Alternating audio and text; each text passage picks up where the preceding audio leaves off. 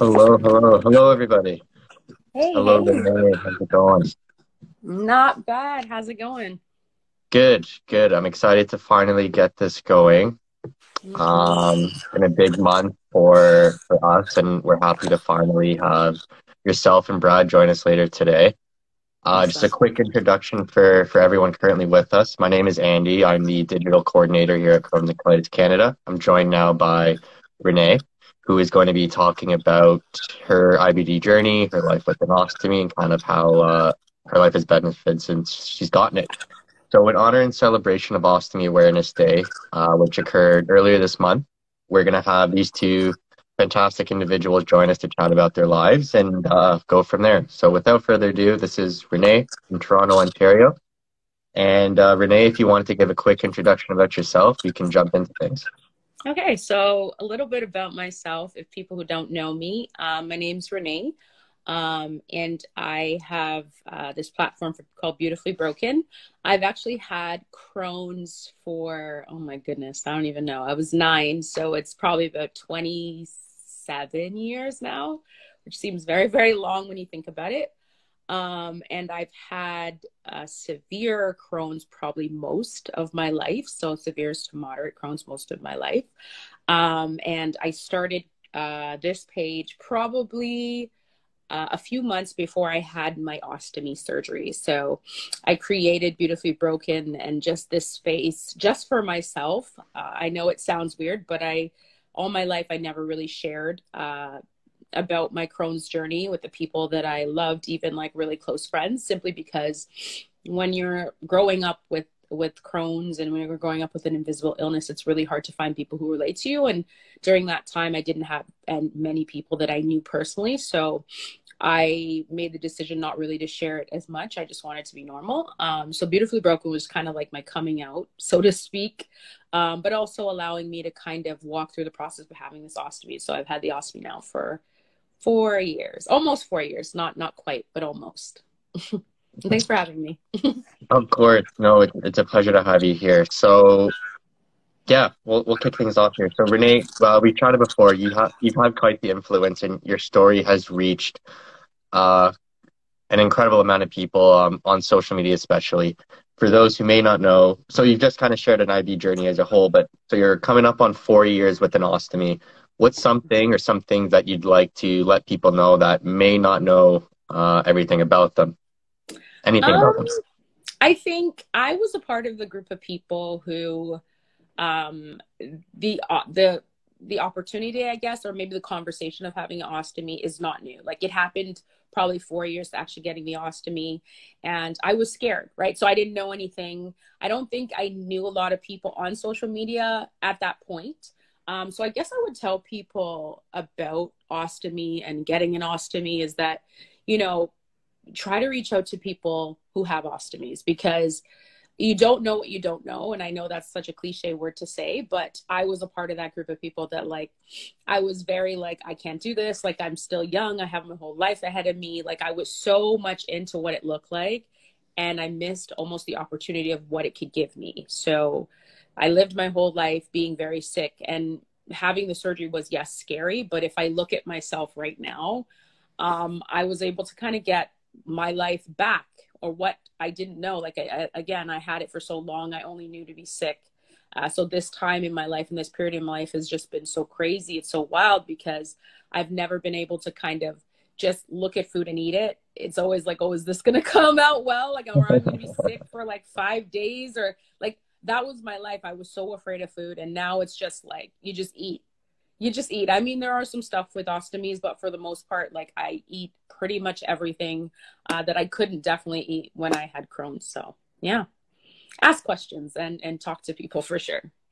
Perfect. So you kind of glanced over it, but would you say the best part about having your ostomy is the fact that you no longer have to be accustomed to this life of, we'll say, quote unquote, suffering, basically. Like you now get to live your life, or you get to take this life back. Yeah, because I feel like when you're sick for so long, it almost becomes a part of you, and you have to kind of plan your life around that, right? So it's like like, I think the big decision for me when I got my ostomy, the biggest deciding thing was when it affected my social life. So I was staying home a lot. I only had enough spoons, to speak, just to kind of like, you know, do one task a day. And that was usually work. So I would just, you know, go to work and kind of, and show up. And then at home I'd sleep all day. So it kind of gives you your life back, and you kind of learn a new version of yourself, so to speak, especially when you've had it so long. So yeah, it definitely, that is definitely a plus. And I mean, I don't regret it. I know a lot of people are still going through the motions with ostomies, but for me, it's given me a lot of my life and certain parts of my life that I never knew existed. So yeah, that would be That's the biggest. incredible. Mm-hmm. Awesome. Well, that's exactly it. Like there's truly an ugliness that come with these diseases, whether it's colitis or Crohn's, and ostomy does enable people to get that life back. You're able to get out there instead of being tied to your bed or a couch or a hospital bed or whatever it may be. A brief time getting to know each other. I've seen you as a phenomenal proponent for and role model for those in the IBD and ostomy community. What hope do you have for the future for both those communities, or just all of them as a whole? I think for IBD and ostomy community, I think they're separate, but then they're also the same, right? So I think just even the word ostomy in the IBD community, I still don't, I guess now it's a little different, but growing up and knowing about ostomies and stuff, first of all, I never really called it an ostomy growing up. I called it a bag. So like, and that just shows how much work we need to do to just gain some more visibility around it, and just the conversation around it. I think people are still fearful, and people are still concerned, like, can I still live? Like, will I have a life out of this? Like, I'd rather be sick than walk around with a bag. So I think just the awareness piece, and it's a lot of work, and I've met a bunch of wonderful people through this platform, but there's a lot of work to do, right? People still have conversations that are negative around it. And I think that's the biggest thing that I can kind of think of. True. It's incredible to hear. You've made an incredible effort in advocating for the representation for the ostomy community, especially for people of color. What are you seeing now, and what are you hoping to see in the next few years, or next not so few years? I still think it needs work, to be honest. Growing up, I think that's part of the reason why I never really felt comfortable sharing, is because I didn't know anyone that looked like me. I always saw like white faces, and I never saw anyone of color. So I think there's still a lot of work to do. And what this platform has given me kind of an opportunity is to meet people who look like me, who aren't necessarily comfortable to share. Like, they will send me messages, and I think we have a lot of work to do. I don't know if a couple years would do it, but if that takes me kind of standing in that gap and kind of meeting other creators who are also of color and standing in that gap, because I'm not the only one. There's a couple of great creators that I've actually met through this platform that are of color as well. I think just keeping the conversation going, like, we're out here, even though there's no research about us, we exist, right? And we need that, because we need that sense of community as well. So I'm just going to keep talking and showing my ostomy all the time. I guess that's what I'll do. Exactly. No, as long as you keep talking, people will listen. We do have a question here from, hopefully I'm going to pronounce this correct. Oh, My Care Kit. So they're wondering, what can't you eat? Ooh. It's always a fun question to answer. That's a great question. Instead of saying what you can't eat, because I can eat a lot. What haven't I tried because I'm fearful is probably the better question. Mushrooms, because I feel like they're not really great to digest. I would say coconut, but in small doses I can have coconut. I've had a blockage before, but I ate like whole pieces of like shredded coconut. Not a good idea. Dried apple, I guess. I'm trying to think of the things that have given me blockages. Corn, obviously, I've never tried. Too afraid to try corn. Right. But I can have popcorn, which is a controversial statement, because I know some people with ostomies cannot have it. I can. I don't have it a lot. I just make sure I chew. But yeah, that's actually a great question, because I can't think of a list. Like, I can't really put in my hand how many things I can't eat. So yeah, that's a great question. Yeah, thank you, my care kit. So we have another one from Devwin. So they're just, I guess, wondering what led you to the surgery. Was it failed medication or anything like that? Just stuff that didn't seem to work out that kind of led you to taking the path of the ostomy surgery. For me, it was a few things. Like I mentioned earlier, it started to really impact my social life. I ended up just kind of staying home a lot. But the reason why ultimately we went in that direction was because I had a lot of scar tissue that was from a lot of flares. So I had flare after flare after flare. And those who know who's had Crohn's or colitis for a long time, when you have scar tissue, a lot of the times the medication cannot actually recover that. Like you have to remove the scar tissue to allow the rest of your bowel to heal. So the conversation was kind of lingering with my doctor, but he was very, very helpful and very, very kind, I would say, which is hard to find, to have a Mhm. doctor that actually cares about your well-being. So he kind of said to me, like, look, we're not able to kind of see if you could have cancer because it's so bad, like the scar tissue is so bad. So I think it's time to start exploring the option of having an ostomy. So again, even though in his head he's like, yeah, she needs this surgery, he kind of just said to me, we have to start exploring this option. So that kind of led to it. I knew it was, I tried everything, okay, as everyone with IBD does. We try everything. I've done the natural path. I've done like not this, no dairy. I've done all of that. And as you know, like diet doesn't cure anything. So, well, for some people, diet doesn't cure. So yeah, it was kind of just a lot of scar tissue that medication would not Sure. work. Right. Mhm. No, exactly. That's the story. Myself as well. I've had Mhm. two resections. I had a temporary ostomy, like I had an ostomy put in simply for that reason. The bowels were that scarred and that strictured that simply had to remove in order for my body to start healing itself again. Yeah. Yeah. We have another question from it's Nay. I don't. Were you or are you still taking Remicade? That you wanted to ask. Oh, yes. So I did take Remicade. I think I took it for like 2 years. And no, I'm not on any medication and I don't have any symptoms. I mean, here or there, I am a crony that gets arthritis. So sometimes, like when the weather is a little bit, I'll get like a little bit of arthritis pain, but I haven't had any. So, um, knock on some wood. But yeah, I've been very lucky. I did speak to somebody about this, and they said they spoke with someone who has an ostomy, and they also said that it's very rare to have somebody who's also medication and symptom free. So I am aware of this. Like I've been really blessed, and I've been very fortunate. But yeah, no, I'm not on Remicade. Don't have to Yeah, sit yeah, for 3 or 4 hours and watch my favorite show. I don't miss yeah. that. I really Yeah, don't see, miss I that. actually, yeah, Yeah. I had my treatment this morning actually, and they missed the vein on my left arm twice, and then had to go to my right arm. So I have ice packs on both of my elbow areas, which is Good always fun. times.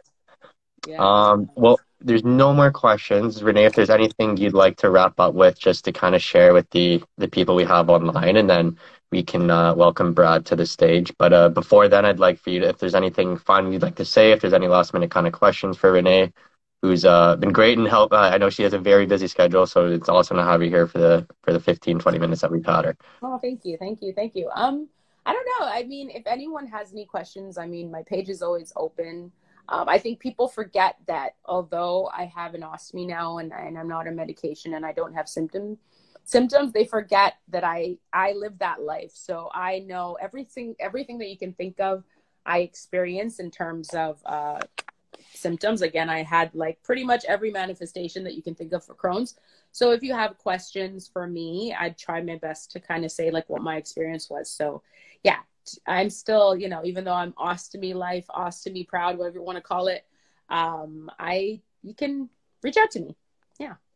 Awesome. Alrighty. Again, thank you so much, Renee. I know you and I will chat soon, but hope everyone was able to grab something. Renee's, like she said, open book, and she's able to reach out. And thank you once again. We know this took a little bit to get together, but this was awesome. And if you're sticking around, Brad is a phenomenal story as well, and we'll get to hear his story. So with that, Renee, we'll say see you later, and we'll have a good weekend. All right. Thanks, guys. See ya. We are welcoming Brad to the scene, who's been very active in the chat, so I'm sure he's chomping at the bit to come and chat with us. Everybody, this is Brad. Brad is from Chilliwack, BC. Yep. And he is going to be chatting, telling us about his story. Very happy to have him. What's awesome to hear. So Renee, we just found out, has had her ostomy for roughly 4 years, and Brad is relatively new. So Brad, before I start talking too much, if you want to give a little bit of background on yourself and your IBD journey. Okay. Wow. I'm not the best at speaking out loud. I do better behind texts and posts and all that. But I've had Crohn's for about 23 years, ostomy for just under 3 months. So I'm new to the ostomy game, but doing well. I bounced out of all biologics, all medical options possible. Went through 3 or 4 biologics in less than 2 years. And I am one of those people that treated an ostomy like it was the last resort. I almost had one 12 years ago or so. And at that point, I thought that was like, that's it. I'm done. This sucks. And I'm honestly proud of myself for how far I've come from then to now, where now I'm just like, hey, this is it. This is permanent. So I should have the best attitude going into it, because there's no coming out of it. Right, exactly. I remember we've chatted before, and how you've almost said that you should have had the surgery 12 years, or just the way you've been able to the last few weeks, like you've traveled, you've done your thing, you've been able to live your life healthily and happy, and being able to get back to being Brad. Yeah, it's been really good. It's been good. I just spent the other weekend there playing with my little nephews, running around for a few hours. I haven't done that in years. It was amazing. All thanks to Sean, my ostomy. Sean, yes. So though life with Sean is quite new to you, what do you want people to know about your life with the ostomy the last, I guess, I want to say 2 months now you've had it? And for a lot of people, I think there's a lot of confusion about what an ostomy actually is and how it helps. Is there any words of advice or stuff that you'd like to say to help clarify those any of that confusion, or anything of that nature? So I guess I'm one of the lucky ones in the fact that I knew ahead of time that I was going in for this surgery. I know a lot of people kind of get it sprung on them, and I can understand how hard it can be when you're in that type of situation, as I was almost there years ago. I went into this basically trying to have the best attitude I can. I went in, I had my ostomy nurse appointment, and I had my samples. So I chose to wear the bag for 72 hours straight. I put it on me. I tried to figure, this is what it feels like. Obviously, there's no replicating the actual effects of an ostomy, but getting used to it just being there was a start. And then the other thing was definitely reaching out to a community. As I was about, I think, just under a week away, I reached out to a few communities, and they honestly, the ostomy community is so loving and helpful and there to help anyone in need. And they helped me be ready as can be. There's obviously certain things you can't prepare for. You just got to have the best attitude going forward. Exactly. I think a lot of people with these diseases, I've had Crohn since I was 9. It's literally just, you have to have the attitude. If it's a big part mentally and physically. The mental affects the physical, and vice versa, obviously. But it's, once you have that attitude that, you know what, as long as I am okay, then you'll get through it. So with all that being said, what would you say is the best part about having one? Actually, we have a couple questions rolling in here I'd like to, before I lose them. So it's Nate asked what the recovery process was for you. How were you post-op? So I know I'm lucky. I had a really good surgeon. I'm told one of the best non-invasive surgeons in BC.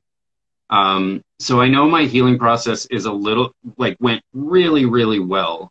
due to the fact that they did their best not to overtax my body during surgery.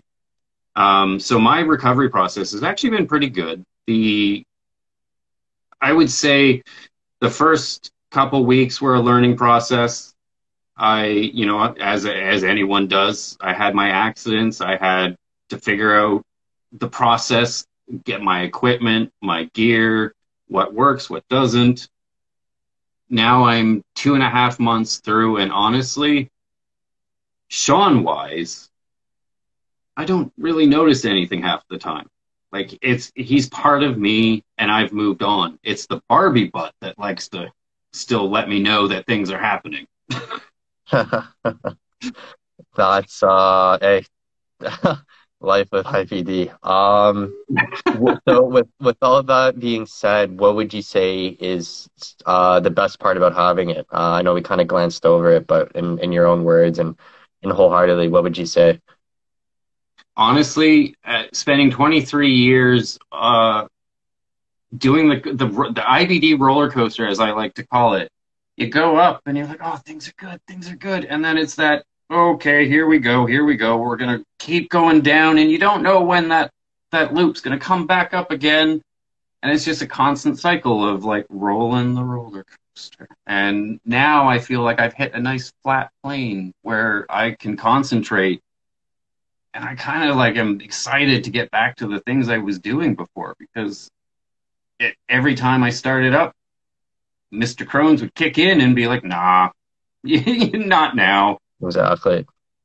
Yeah, that's you hear that a lot. It's the stability, it's the fear of you're not having to wake up every day. Okay, how many trips to the washroom am I going to take, or what can I eat today? What's going to happen there? So there's a peace of mind that definitely comes with having an ostomy or ileostomy, or like a different sort of pelvic pouch that provides a massive peace of mind and a sense of calm, especially with living with these diseases.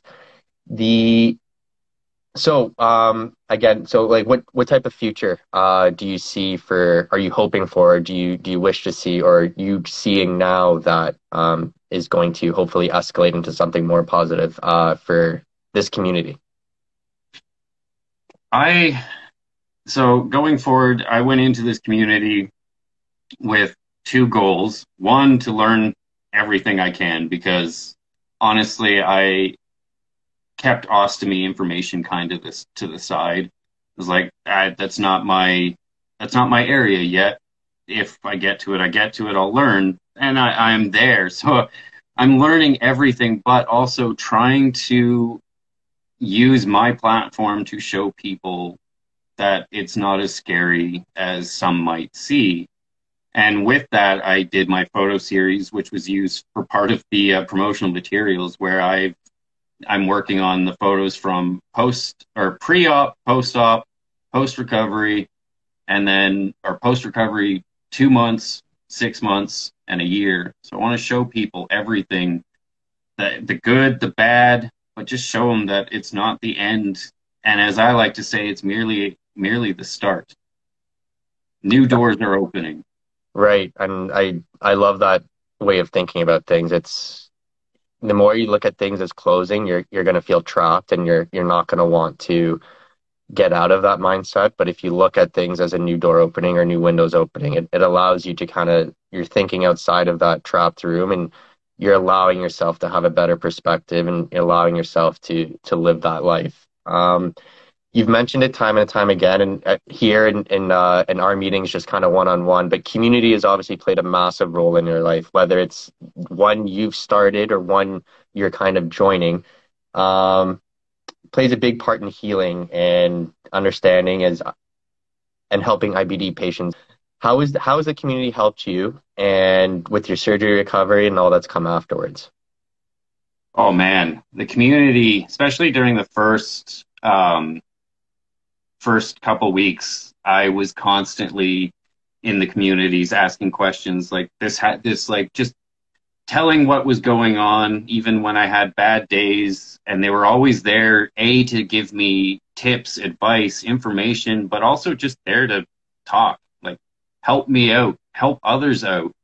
And going forward, I know that's the type of thing we need to keep focusing on so that others in the same position feel comfortable. I know myself, I already have a few what seem like soon to be ostomy patients. They're in that window where I was, where it looks like it's going to happen, and they've been turning to me, asking me about all the like different things that are going on, and I've been very happy to help like provide the information they're looking for as from someone that's new, so they get that perspective. And so, as you said, I want to do what they did for me, Mm-hmm. give that information, pay it forward, as it's commonly put. Correct. So yeah, just absolutely hopping off of that, you've mentioned to me that you're actually you have a it's near and dear to your heart to help out with the younger generations of people dealing with Crohn's or colitis or other forms of IBD. The How are you doing that specifically, I guess? Like how are you jumping in and how do you plan on furthering that journey? So dealing with young folks has always been a challenge of mine, something I've always, like, as you mentioned, it's kind of like one of those bucket list goals for my IBD advocacy. I've always wanted to help the younger generation because I felt, as I'm sure many IBD folks have felt years ago, is that we're kind of thrown into the deep end. You get diagnosed and you're just like pushed out a door. It's like, okay, here you go. Like, go figure it out. And there's so many more young people being diagnosed that I want to make sure that we have information there for people in any form that they need, because everyone learns different ways. And I want to be there for people, let them know that, like, as I said before, it's not an end, it's a beginning. And I know how hard it is at a young age when you worry about what others think so much more. Like, that was me. I was that. I didn't want to talk about it. I didn't want to show about it. I got bullied in school. And it took me years before I became, well, to be honest, I went under my comic version self Right. for like so long, and I'm only just recently showing my face more often, and I know that helps give a more personal vibe for people. But yeah, going forward, I just want kids and young people to know that they're not alone. I think that's the main thing. Mm-hmm. You're not alone. I was officially diagnosed when I was 9, but there was an 8-month period where I was undiagnosed. So I'd like to say I had Crohn's when I was 8. And if 26-year-old Andy could go ahead and talk to 8, 9-year-old Andy, probably pass on the same message that might suck for a little bit, but the little bit is going to soon be very much outweighed by what's going to come next. You're not alone. One of the biggest things about being at Crohn's and Colitis Canada and meeting people like yourself is how incredible this community is and how welcoming and how supportive. And that's one big thing, that regardless of what you're going through in this disease, there's always going to be someone there that kind of knows what you're going through and is going to be able to help. And I think it's important that we continue having conversations just like this one, or one-on-one or behind closed doors, whatever it is, to help out those people that do feel alone, whether they're 8 years old or 65 years old. Yeah, I agree. Yeah. Brad, if there's so we're wrapping up here. If there's anything specific or any kind of last words of encouragement or advice you'd like to say, I'll leave it to the crowd here to ask any questions they'd like. But Brad, if there's any final words that you'd like to impart before the weekend here, if stage is yours. Well, I think I would like to end it off with just the fact of, know that you're not alone. Don't be afraid to talk to someone. If you don't feel comfortable talking to friends or family because you don't think they're going to understand, reach out, find one of the communities. There are so many IBD communities out there with loving people who are there to help every step of the way. So just don't be afraid to speak up, because I know I I internalized so much for so long, and it just felt so good to be able to connect and share, to know that others are going through similar issues. You don't feel so alone. Right. No, that's exactly. And it's very good words to think on, and I hope everyone here can take that to heart and exercise that. But it doesn't look like we have any more questions. So with that, I'll wrap things up here.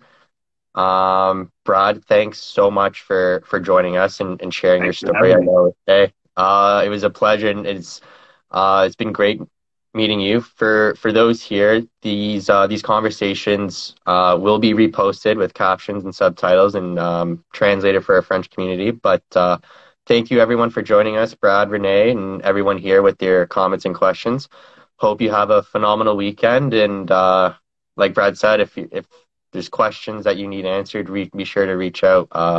Crohn's related, colitis related, ostomy related, or otherwise. But have a phenomenal weekend, everybody, and stay safe. Later. Cheers, everybody.